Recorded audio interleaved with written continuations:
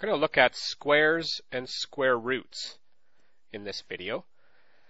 So I think you know what a square is. I'm going to draw some squares here. A square, of course, has the same side length and the same width. So this is a square because the side length here is 2 and the width of this square is 2, the same. So there's one. I'm going to draw just a couple more here. Let's go with a 3 by 3, and we'll do a 5 by 5. So this has a side length of 3. This has a side length of 3. This square here has a side length of 5, and this side length here is also 5. And I think you remember that the area of a rectangle, or the area of a square, is length times width. So if I wanted to find the area, or how many units are making up this square here, I would go length times width. So the area of this one would be 2 times 2, length times width, and 2 times 2 is 4. Of course, we could count them, 1, 2, 3, 4 as well. But mathematically, we can find it by going length times width. On this one, the area would be 3 times 3, which is 9. And on this one, the area would be 5 times 5, which is 9, this one, and this one, which is 25. So area is length times width, and we've done that for these three squares here, 4, 9, 25.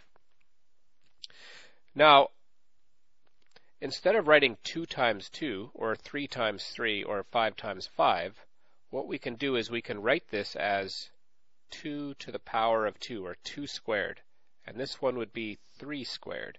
And this one would be 5 squared. 2 squared really just means 2 times 2. So this little number that you see up here, which we call an exponent, tells you how many times to multiply this number together. So 2 times 2.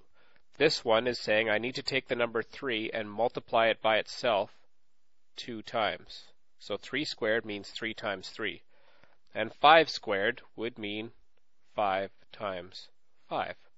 And you could even do things like this. Say we had 4 to the power of 3. Well, this would mean we got to take that number 4 and we got to multiply it by itself 3 times. So 4 to the power of 3 would mean 4 times 4 times 4. We're not going to do that in this particular course, so we won't worry about that. We're just going to look at squares. That means the exponent is 2. So don't make the mistake that 5 squared equals 5 times 2. That's not the case. 5 squared means 5 times 5. This number here tells you how many times to multiply this number by itself. So 5 squared. So really, when you look at something like this, 2 squared means 2 times 2, which is 4. So when we square a number, we're actually kind of finding the area of the square. So 3 squared is 9. 3 times 3 is 9. That's like the area of our square, 9. And 5 squared means 5 times 5, which of course is 25, which would be like the area of a square with side lengths of 5. So the square of a number means to multiply the number by itself. So when we see 6 squared, what that really means is we've got to take the number and multiply it by itself. So that means 6 times 6, and 6 times 6 would be 36.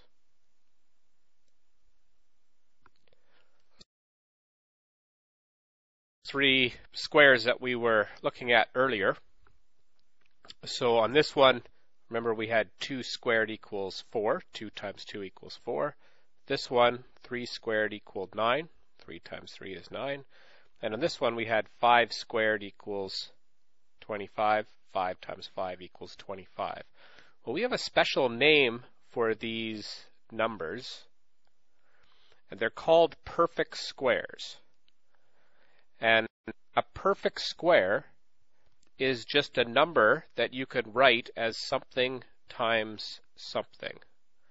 So 25 is called a perfect square because 25 we can write as 5 times 5. That's what makes it a perfect square. It's the area of this square, 25. 5 times 5. So if you take 1 and you square it, so if this is your side length, we'll call this the length. So if the length of your little rectangle or your little square is 1, then the area 1 times 1 would be 1. If your length is 2 and we square that, length times width, we get 4. 3 times 3 would be 9. 4 times 4 would be 16. 5 times 5 would be 25. If you went with a side length of 6, 6 times 6 would be 36. Our side length was 7. 7 times 7, 49. 8 times 8, 64. 9 times 9, 81. And 10 times 10 is 100. So these numbers down here are what we would call perfect squares. So let's look at this question. Is the number 16 a perfect square? Well, we have a few ways we can do this. We can simply look up here and say, yes, it is, because this was the list of perfect squares that we generated. Or we could say, can we draw a square? So can I draw a square that has an area of 16? So here's one with 1. The next biggest one would have 4 squares. Then if we went to side 3, that would be 9. If we went to size 4, sides 4, then yeah, 1, 2, 3, 4, 5, 6, 7, 8, 9, 10, 11, 12, 13, 14, 15, 16. So 16 is a perfect square because I can make a square that has 16 little pieces to it. What about the number 21? Well, we can see 21's not in our list here. And if we tried to make a square with an area of 21, it's not going to work. There's 4, there would be 9, there's 16. The next one is going to be 25. 1, 2, 3, 4, 5, 6, 7, 8, 9, 10, 11, 12, 13, 14, 15, 16, 17, 18, 19, 20, 21, 22, 23, 24, 25. We're supposed to only have 21. I mean, we could chop this part off. And yes, here's an area of 21 now. Okay, if we didn't have this piece, we would have 21 dots here, but this is not a square. And it's got to be a square, a perfect square. So 21 is not a perfect square. Way that we can look and see if numbers are perfect squares without necessarily having to draw squares to see if it works. There's another way that we can look at identifying whether numbers are perfect squares. So let's look at these three here, 16, 36, and 21. If we look at these three numbers and write them as a product of their prime factors, that's another way we can determine whether or not they're perfect squares. Remember, a prime number is a number where you can only divide it by itself or 1. So 3 is a prime number because you can't divide 3 by anything except itself and 1. 11's prime number. You can only divide it by 1 or 11. 8 is not a prime number because I can divide it by 2 and I can also divide it by 4. So that's not prime. So usually we did these little factor trees. So I know 16, I can divide that by 2. And when I take 16 and divide it by 2, I would get 8. Now 2 is a prime number, so I'm going to circle that because I can only divide 2 by itself, 2, and by 1. But 8 I can divide by 2, and that would leave 4 left over because 2 times 4 is 8. 4 is not prime, so I can divide 4 by 2. That would be 2 and 2. And these are all now prime numbers. So I can take the number 16, and I can write that as 2 times 2 times 2 times 2. Okay, let's look at 36. 36 is an even number. I can divide it by 2. That leaves 18. 18 is an even number. I can divide it by 2. That would leave 9. 9 is not an even number, but I can divide it by 3, and that would leave 3 left over. So my prime factors of 36 are 2 times 2 times 3 times 3. And then we'll do 21. 21 we can divide by 7, and that leaves 3. So 21 is, and those are both prime numbers, 3 and 7. So 21 is 3 times 7. Now, when you look at these three numbers, we already know that the first two are perfect squares because they were in our list of numbers. But notice when you look at their prime factors, see 16? 16, all of their factors are showing up in pairs. I've got two groups of 2 here, and I've got two groups of 2 here.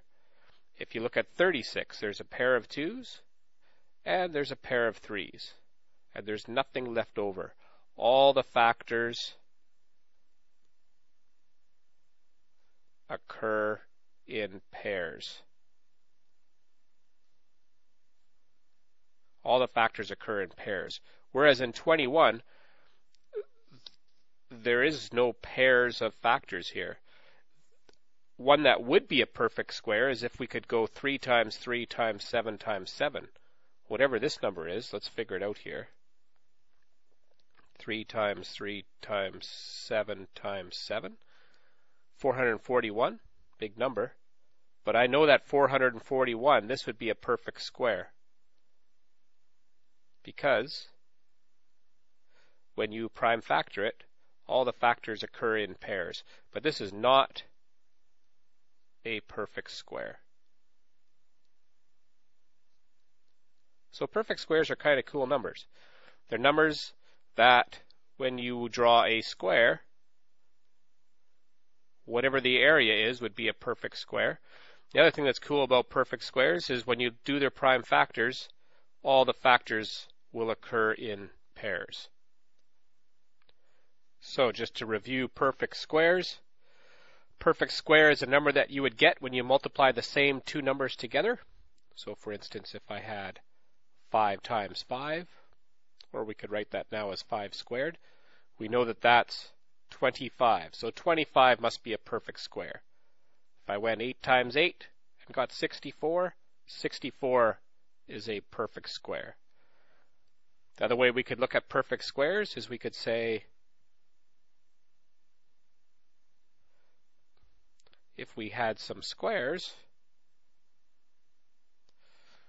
let's say this one was 2 times 2, then a perfect square would be the area of this square.